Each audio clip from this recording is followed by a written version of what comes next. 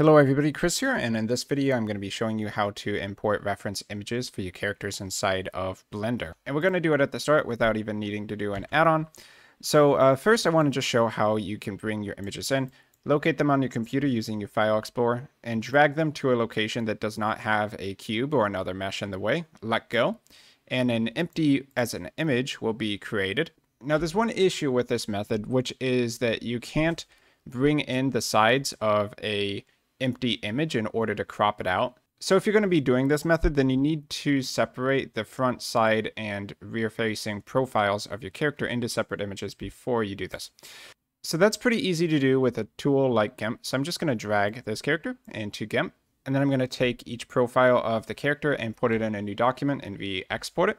So I'm going to select the character here, not worrying too much about the extra transparent space. Control X, going to File, New. Just going to leave the image document as the same size. Make sure that fill with background color is actually changed to transparency. Hit OK. Hit Control V to paste it in. Click down here to make it a new layer. And this would also have very similar steps with Photoshop. So now we just need to go up to the image menu and do crop to content.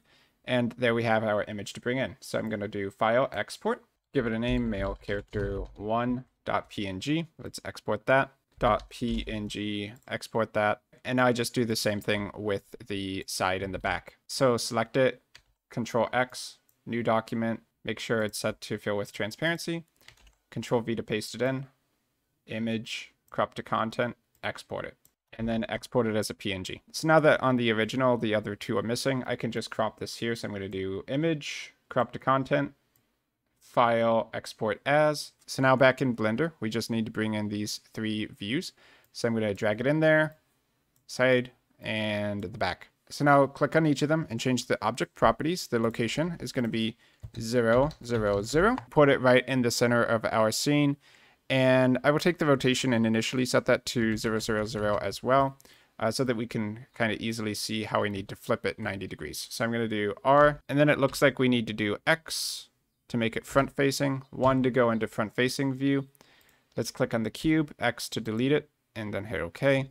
And now we just move this up so that the feet are touching the bottom of the ground. So G and then Z to move it up here, put it right about there. And do the same thing with the other views, just for the sides instead.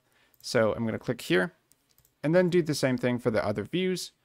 So click on the side view, and then reset the position and the rotation. Let's hit 3 to go into side view, R to rotate 90 degrees, and then let's rotate it R 90 degrees X to make it front facing, and then RZ 90 degrees to make it side facing. Okay, so now if we hit 3 for right orthogonal, so if we hit 3 to go to right view, G and Z to move it up here, and then we just need to do G and Y to align it roughly with the center line going up and down here, so that it matches our front facing part of the character as well.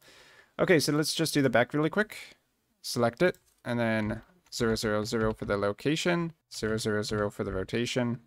Now I'm going to rotate it R 90 degrees X. Okay, so that's going to make it front facing, and then R 180 Z to make it back facing. So if I hit Control 1 to go to back view, now we can hit G and then Z to move it up, position it right about there.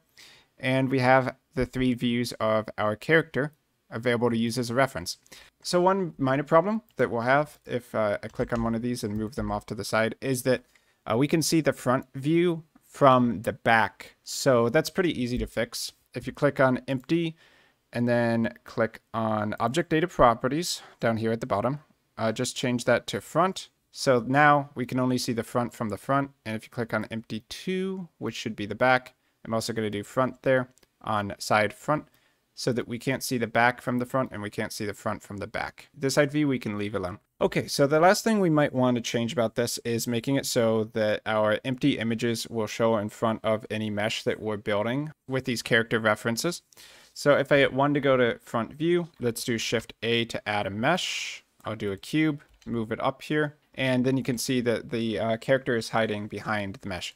So to fix that, click on each of these empty images and change the depth to front, which is going to make it always show in front, but we do want to be able to see the mesh as well. So change the opacity and then lower it down to something like 0.5 for 50% transparency. And then while you're building your mesh, you'll always be able to see the mesh, but you'll always be able to also see the character reference, which will help you out.